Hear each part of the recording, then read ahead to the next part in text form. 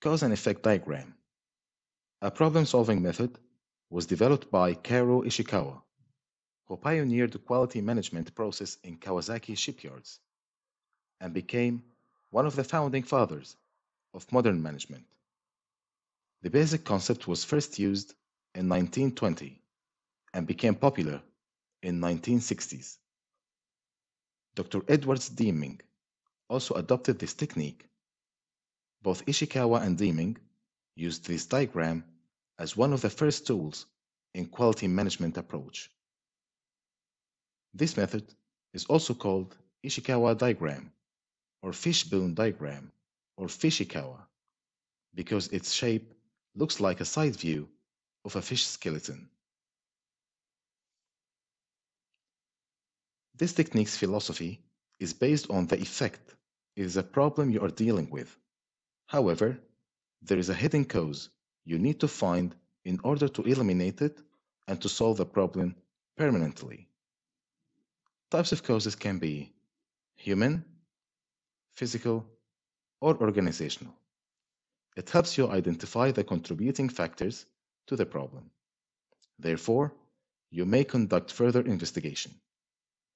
It is commonly used for product design and quality defect prevention. Fishbone diagram works with complex problems and gives a comprehensive vision of the whole process. In addition, it is considered as a good tool to visualize the situation to stakeholders.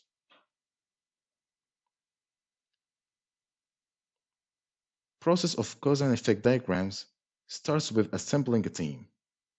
It is important to construct a diagram with the people involved in the problem. Then, define the problem. Make sure that your team agree on the problem statement. Include as much information as possible in the what, where, when, and how much of the problem. Use data to specify the problem if possible. Write down the problem on the side of a paper or board. Identify the possible causal factors. There are typical categories of each business or industry. These categories include all functions the business needs to run. They are the factors or causes of the problem. Each potential cause is tracked back to find the root cause, often using the 5 whys approach, appreciation, or drill down technique. Brainstorm every cause to identify the subcauses. Then draw branches of every category to write down the subcauses you identified. Break down each subcause into its elements. Then draw your lines of the subcauses you determined in the previous step. Analyze your diagram by asking the following questions. How likely is this cause to be the major source of the issue or variation?